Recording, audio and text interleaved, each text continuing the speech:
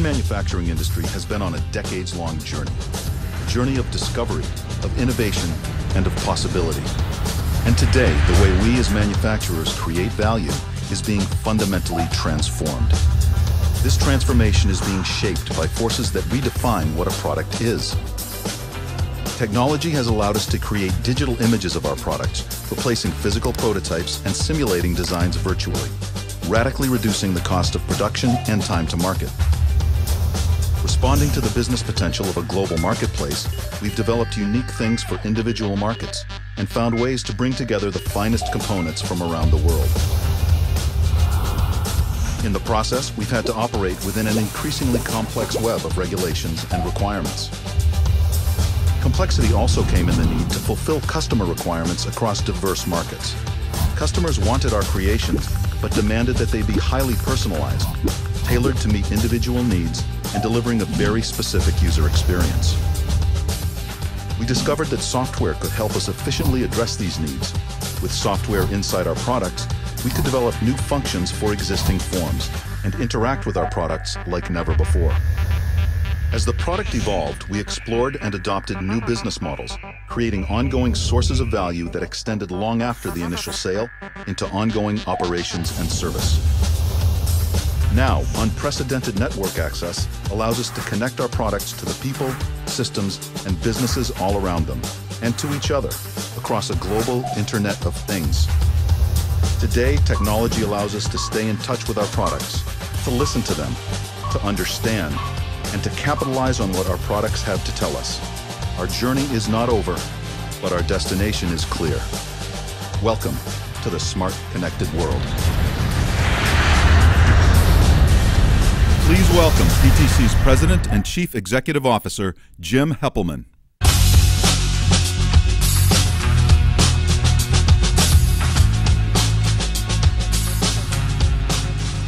Well, good morning, and welcome to the Smart Connected World here at PTC Live 2014.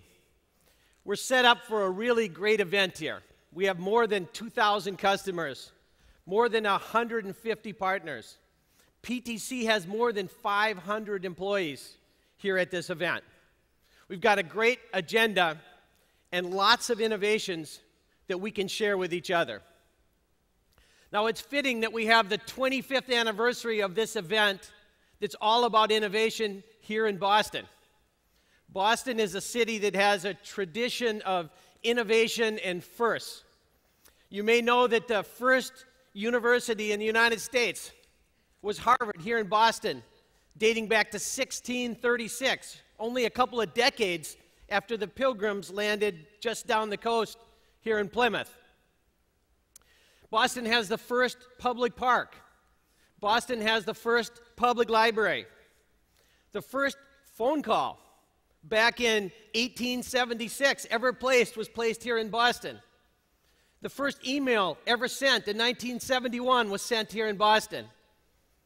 And thanks to our own firsts, PTC has become a marquee name in the Boston technology scene. We were the first to make 3D computer-aided design really viable. And we were the first with our Windchill product to make PLM on the internet, product lifecycle management, using internet and web technologies really work well. And today, currently, we're the first in our industry to embrace the role of software, of services, and of connectivity in our lifecycle management offerings. Now, on the subject of connectivity, we truly are seeing the rise of a smart, connected world. I think we're in the early days, maybe the second inning, of a massive wave of new innovation. Let me put it in perspective.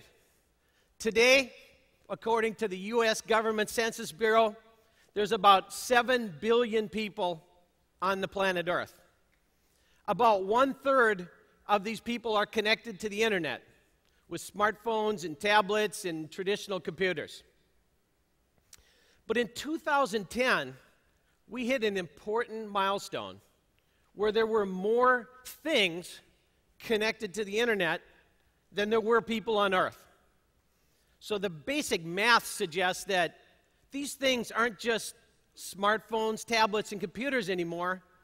They must be something else. Maybe your Fitbit, your thermostat, your car, you name it. So the trend of smart, connected things is really accelerating now. Now there's a computer of sorts inside just about everything. And all those things are capable now of connecting. In 2020, the Census Bureau projects that there will be about 8 billion people on Earth. But many firms are projecting that there will be 50 billion connected things in that same time frame. So in just a decade, we're going from a relatively equal number of people and things connected, well, let me say people on Earth and things connected, to in 10 years, a short decade away, we're talking about 6 connected things per man, woman, and child on the planet Earth. And again, obviously, we're not talking about tablets and smartphones.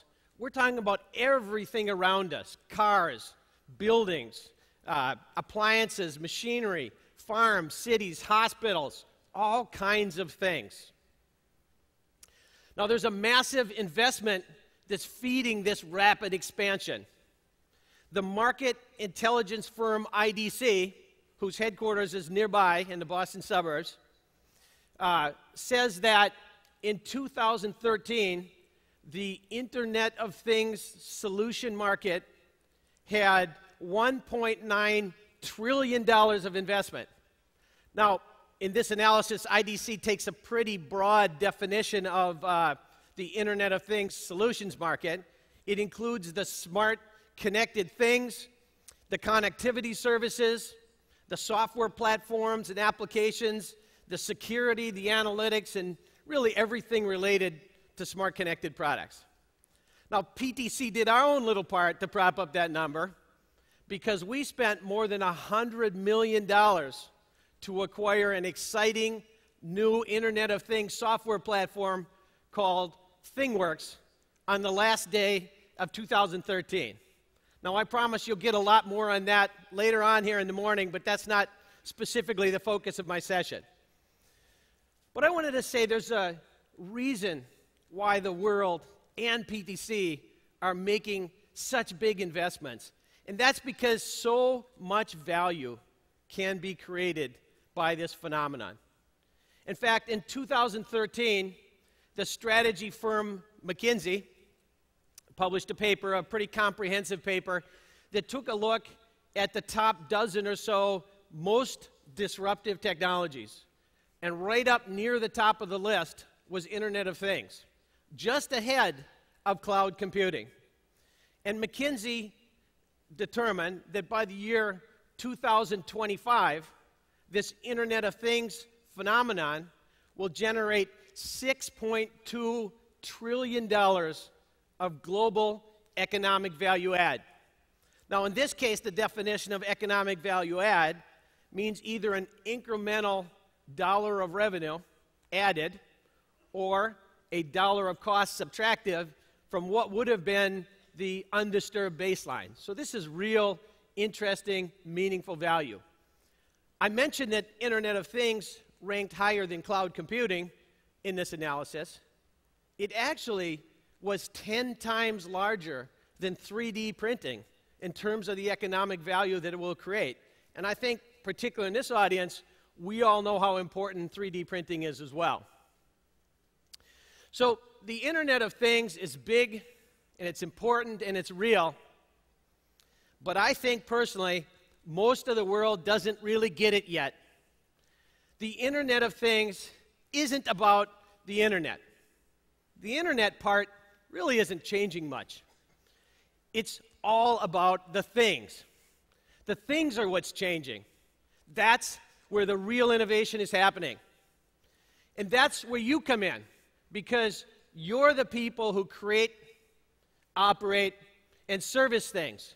You will make the Internet of Things happen. You're going to be the stars of this show.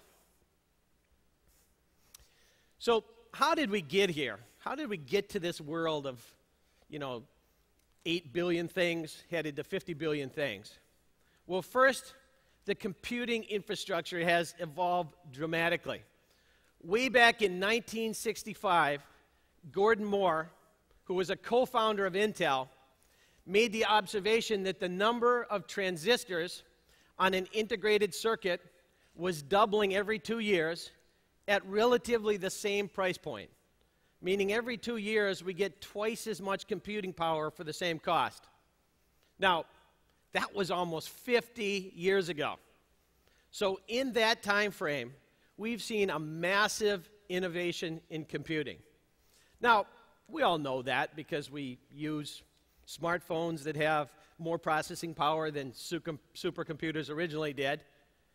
It's kind of old news, but it's not old news because what's happened is now computing infrastructure has become practical to embed in just about everything at a reasonable price point and with a tremendous amount of processing power.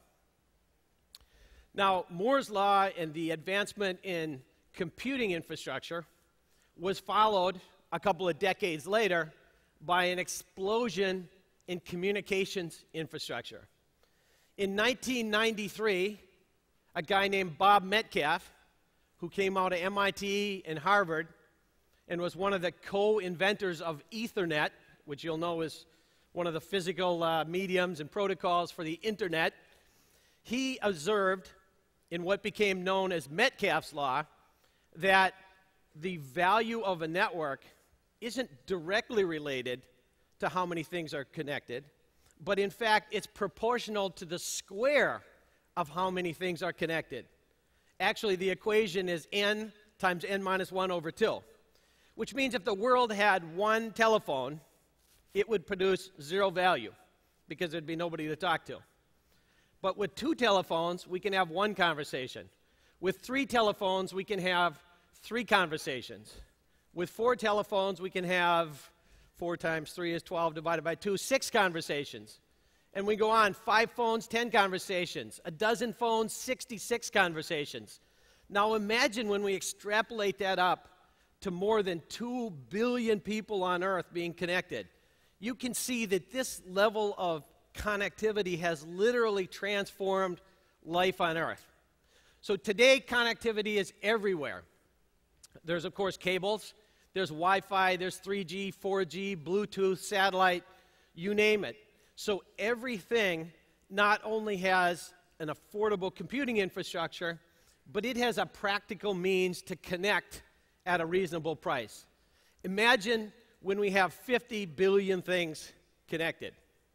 So given this inexpensive computing and this pervasive networking, we have all the ingredients except one, which is the innovations you need to do to create this concept of smart connected products, which are the things in the Internet of Things.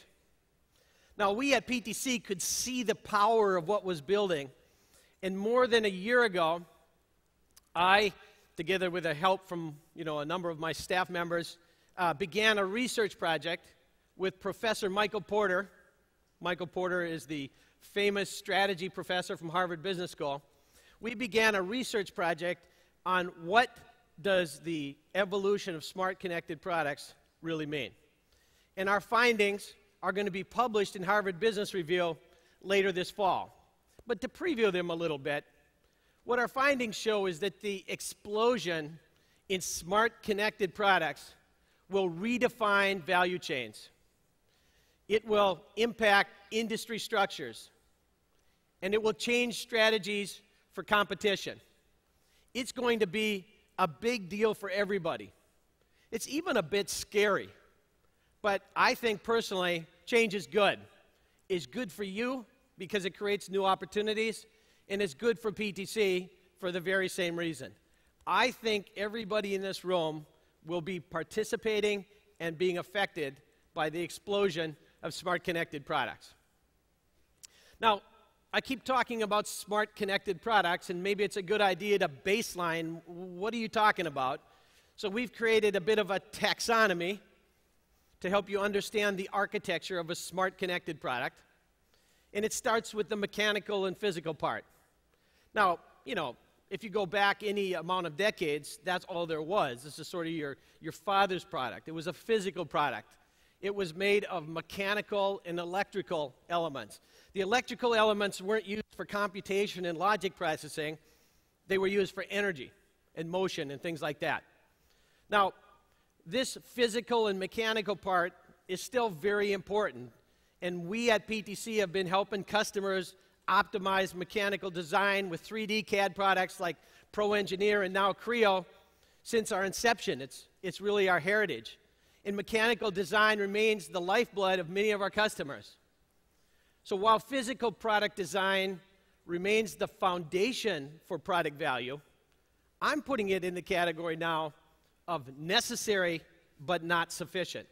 You're going to need to do more than that. So the next dimension of the architecture of a smart connected product is the smart part, the smart dimension. And by smart, I mean sensors that sense what's going on. They're connected back to some type of an electronic microprocessor. That microprocessor is probably processing software algorithms to help with, you know, sort of the if-then type of statements and logic and control. And then there's very likely some kind of a human user interface so that the human can participate in the monitoring and control of this product as well. Now, if you own a coffee maker and you bought it in the last couple of years, you have all of what I just said there. Now, one of the things that smartness does is it creates incredible new dimensions of value in a product. You know, having used a smart coffee maker, I don't really want to go back and use a dumb one again. There's just too much more value in a smart one. But it also makes designs a lot more complicated.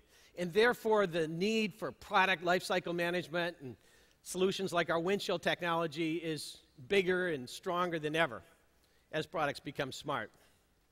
But it also brings up some design challenges that now we're talking about some complex design questions like where do we use sensors? Where do we use software? Where do we use hardware? How will the hardware and software work together? So it's not just design, it's systems engineering. And PTC is stepping up in this area. I don't know if you noticed this morning, but we put out a press release that PTC is acquiring the UK-based company called Atigo to get our hands on their best-in-class artisans systems modeling and engineering tool set to bring into our application suite because we know how critical systems engineering is to products going forward. Now, the third dimension of a smart connected product architecture is connectivity. Now, connectivity might be wired or wireless. It might be point-to-point. It might be hub and spoke where like a whole fleet of products connects back to one single cloud. Or it could be mesh where everything's talking to everything in a many-to-many type of connectivity scenario. Now, irrespective of what type of connectivity, the ability to get data to and from a remote product really allows us to optimize how we create, operate, and service that product or that thing. Now, we shouldn't think of products as being just products. There's sort of a range of possibilities here. On one hand, some products are just products. My coffee maker could be a standalone coffee maker, and my ability to interact with it remotely could create a lot of value. So there are many things where we can create value on a one-on-one basis by optimizing the availability of that thing or optimizing the operation of that thing. But a lot of times, the thing is a system of things. It's a system of smart connected products working together. And sometimes those systems have a lot of structure. They might be things working together collaboratively in a coordinated way in a factory to try to make the process of that factory more effective and more efficient. Or it might be a very diverse range of things in a complex, unstructured, almost organic type of system like traffic flow in a city of Boston or the whole city infrastructure as a thing. At this point, we're not completely in control of what's going on, but we want these things to work together and to work with us and all of our algorithms so that, for example, we can optimize the response of that system to some kind of an unexpected disturbance like a snowstorm or a major accident that ties up traffic on one of the main thoroughfares. So we can think about how to optimize and reroute and so forth. Okay, so the world is changing. The products we create are changing. And the sources of value in these products is changing and shifting around. And if you step back and think about how is value in products changing, I think there are three big changes in the sources of value. The first big change is that hardware is increasingly sharing the stage with software. There's much more value coming from software than there ever has been before. I talk to customers about this all the time, and customers say, yeah, we have 1 million lines of code, or 5 million lines of code, or sometimes 10, 20, 50 million lines of code in their products. And these are products that a couple generations back were pure physical, mechanical things. Some of you now have more code in your products than we do in our products, and we're a software company. I mean, it's really pretty incredible. But it's not just that hardware is being eclipsed by software. In fact, there's a virtuous cycle of innovation, that new innovations in software enable new innovations in hardware. I mean, every smartphone has an accelerometer in it today, and it didn't a decade ago. And that's because it's so useful to think about how software and hardware could work together. We got rid of keypads by and large, and we have touchscreens and so forth. Again, it's a virtuous cycle of mechanical, hardware, and software co-innovation going back and forth. So the second big value change is around connectivity, which gives us new options for software. It enables us to do new kinds of smartness, if you will. A good example is the Bose radio shown here on the screen. So the previous generation Bose radios, Bose makes very nice radios, local company, customer of ours. The previous generation was pretty physical. We had physical media for the music. We have physical controls, physical amp, physical speaker. Wasn't long ago, this was state of the art. Now, this is state of the art. Today's Bose radios don't have any physical media. They get that from the cloud. They really have very little user interface. There's a few buttons here on the top, which are really presets, like you used to have in your car, still do to a certain extent. And the presets are configured by using an app on your smartphone. You can say, preset number 1, I want to tie into a playlist on iTunes.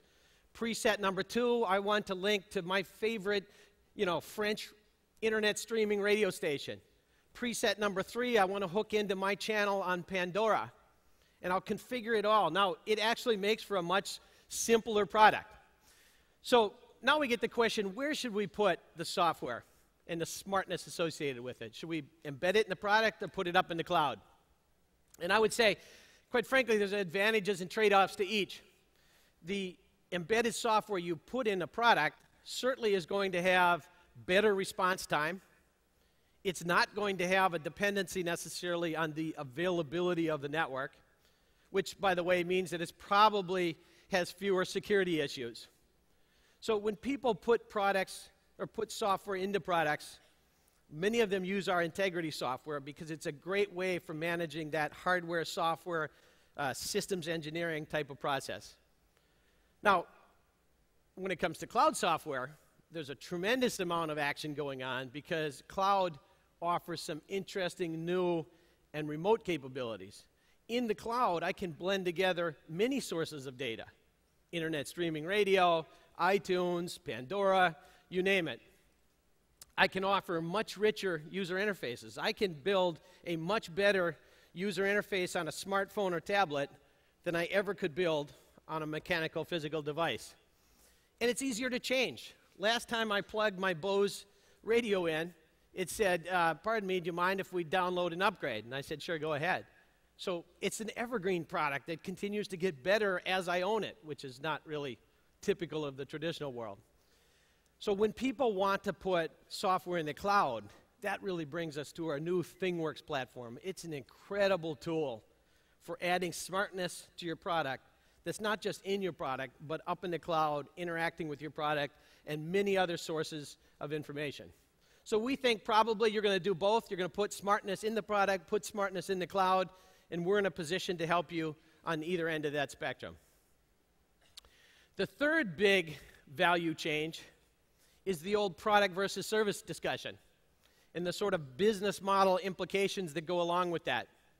So once again, smartness and connectivity open up a whole new world of possibilities. Now you have the question of, should we deliver the value of our things as a product that we sell? Or should we bundle that product and some services that go with it together so that we have an initial transaction and then a follow-on relationship?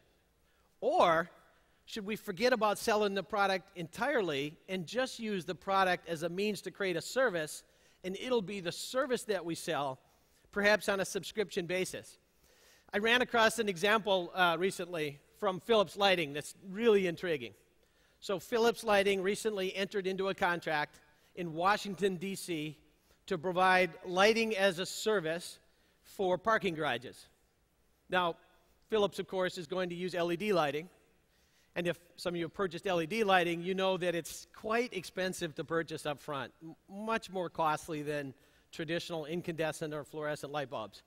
However, it consumes a fraction of the electricity as you use it. So the benefit comes over time. The detriment is a higher upfront cost. So what Philips did was entered into a contract to provide a lighting service for 10 years. So they're saying, you don't have to buy the light bulbs. We'll install the light bulbs ourselves.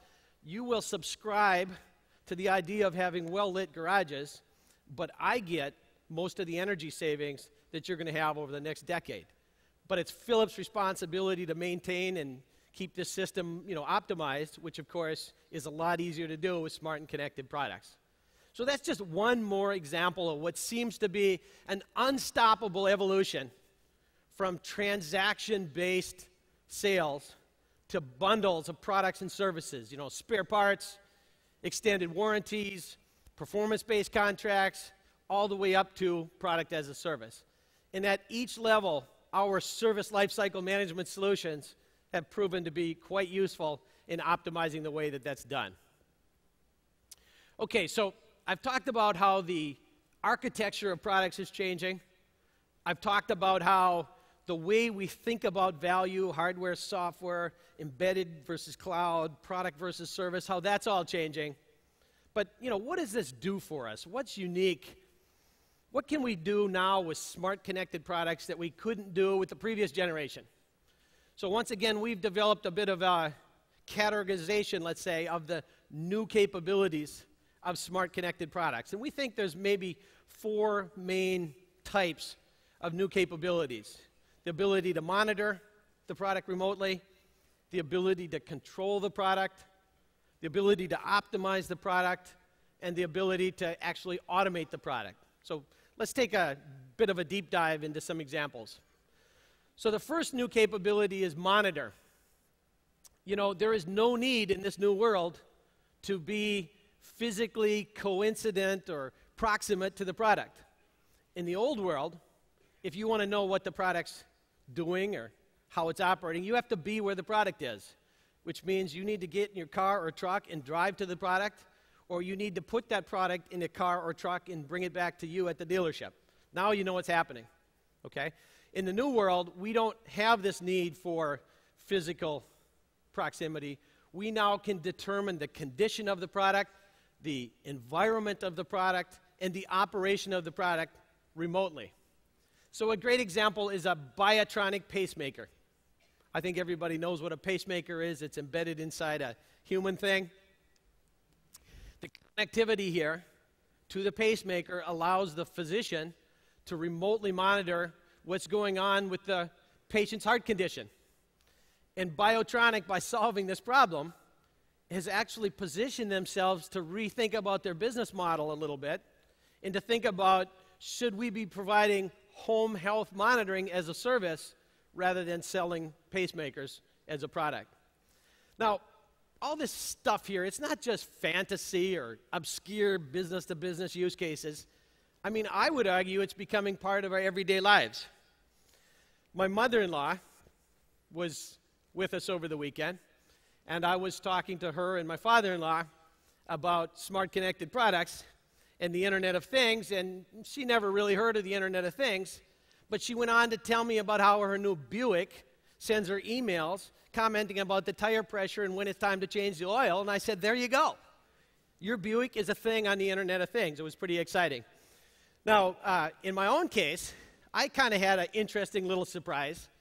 I have a barn. I live about 20 miles away, and I have this beautiful barn with this big solar energy system I installed on the roof. And much to my surprise, I didn't ask for this, but it came with an internet web monitoring system so that I could monitor it remotely. And it proved to be quite interesting and useful, and just for fun, I want to show you how it works. So here we are. You can see we're right around the 8 o'clock hour. We're getting 0.8 kilowatt hours of electricity right now. You can see to date, I've generated 37.27, let's call it, megawatts of power. I can say what's happened this week, and I can see that, quite frankly, the electrical output fluctuates day by day, and that's because some days are sunny and some aren't. I might say what's happened this month. I can see it by days, and you see pretty wild fluctuations. So I like to play with some of these reports. I can drill down, and I can say, show me how many dollars I've saved over the last year. So this is kind of interesting. I've saved $3,736 and change in electrical costs over the last year. And it fluctuates by month here. You can see this month I had $356 and $359, but in December, I was way down to $150 worth of electricity.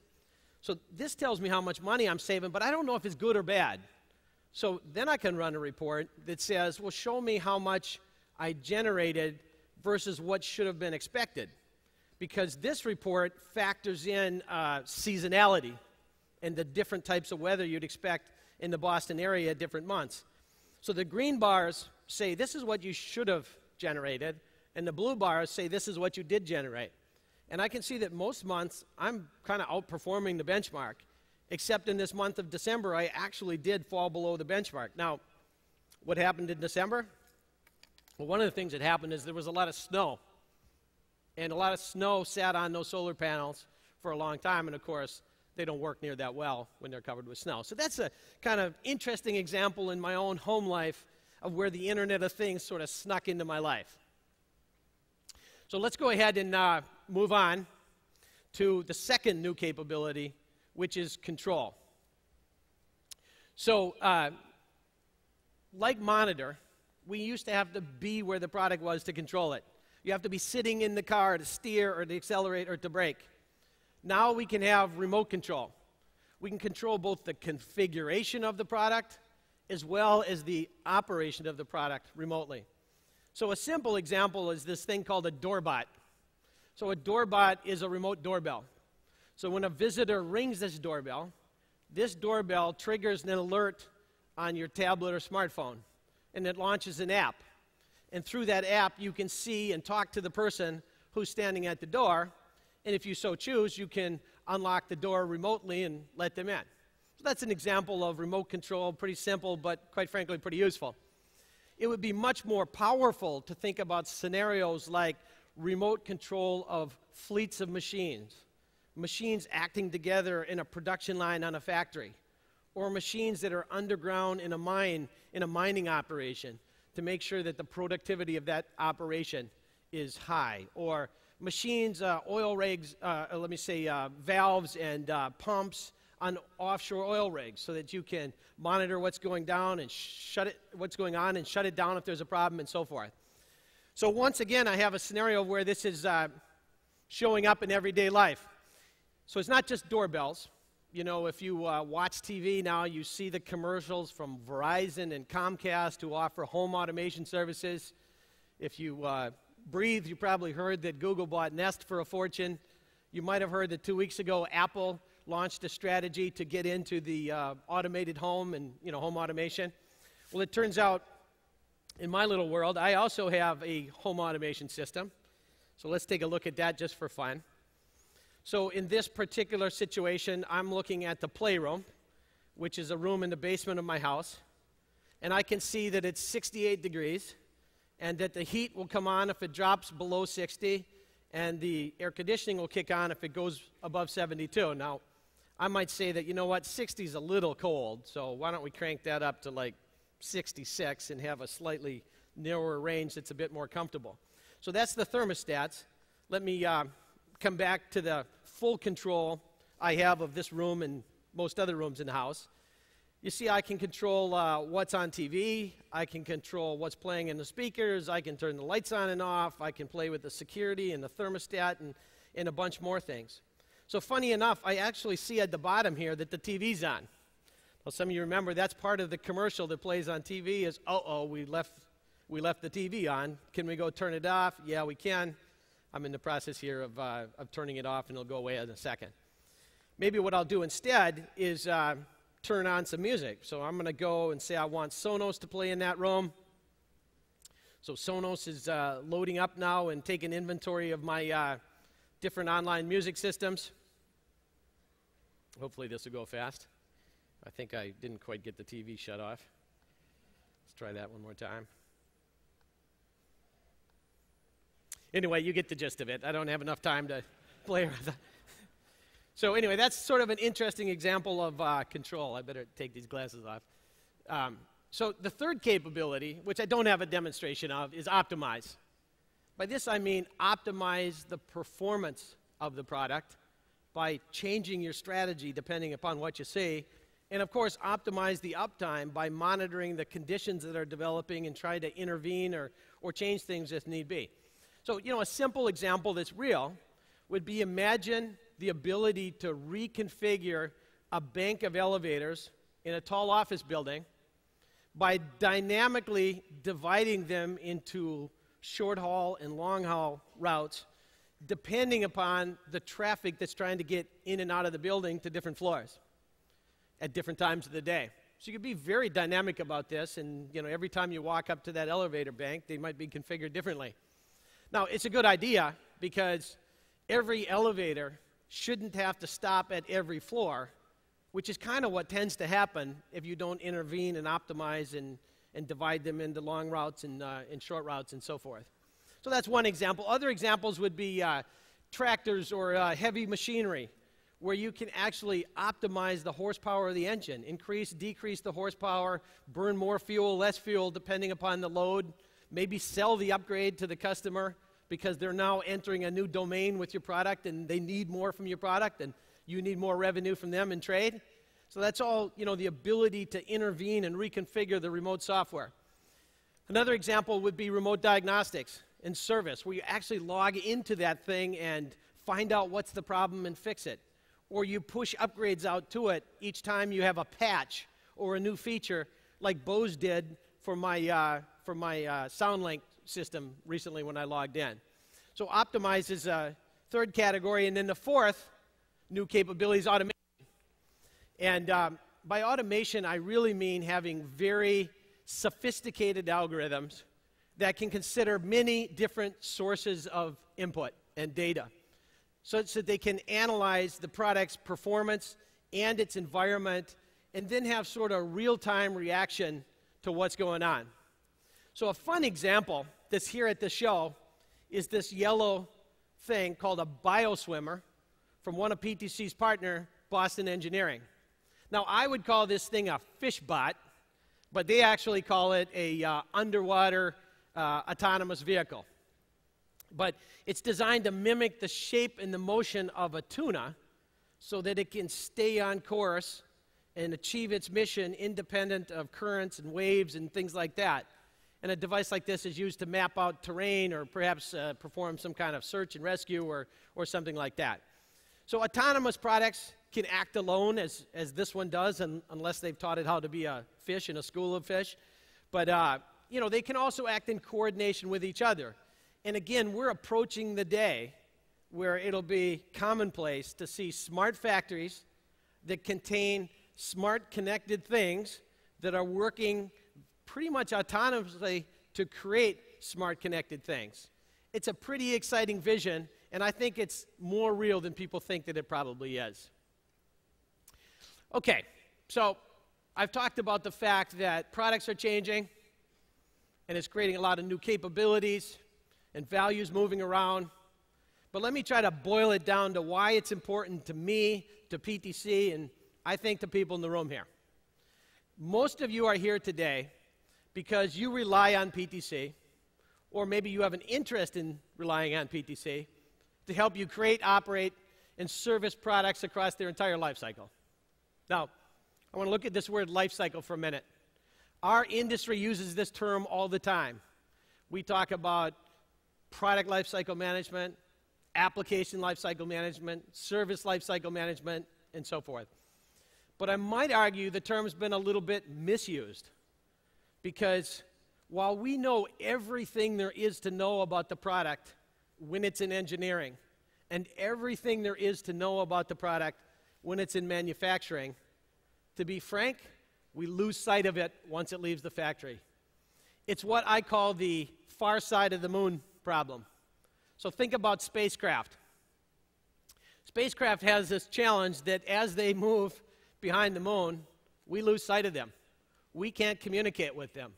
So we cross our fingers and hope and pray that that thing emerges on the other side in a healthy state, because there's going to be a period of time where we don't know what's going on.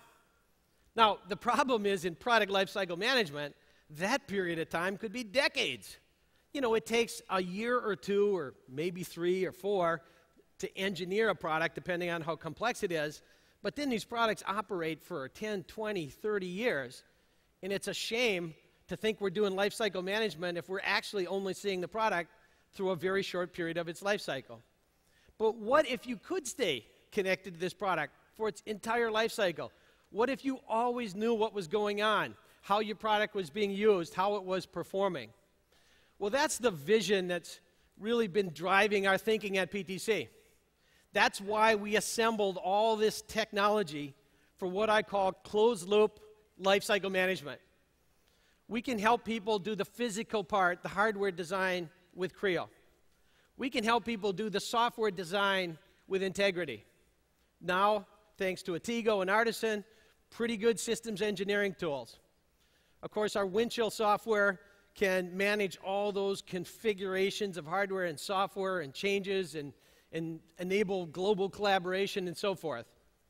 Our service lifecycle management solutions are pretty darn good at optimizing the product throughout its fielded service lifecycle. And now, with ThingWorx, we have that connectivity platform that allows us to have this vision, this dream of closed-loop lifecycle management. There is no other solution set like this in the world today. PTC is unique. We have a strong, compelling vision. We're committed to it. We're investing in it like crazy. We think that that vision and that concept is what will enable you to dramatically transform the way that you create, operate, and service products. And that, in turn, will be the basis for your own product and service advantage.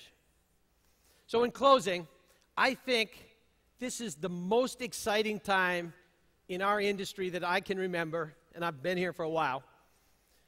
I want to remind you, there is no Internet of Things without your things. So you each have a critical role to play in making this story come to life. We're entering a very exciting era, and this time, you're the headline act.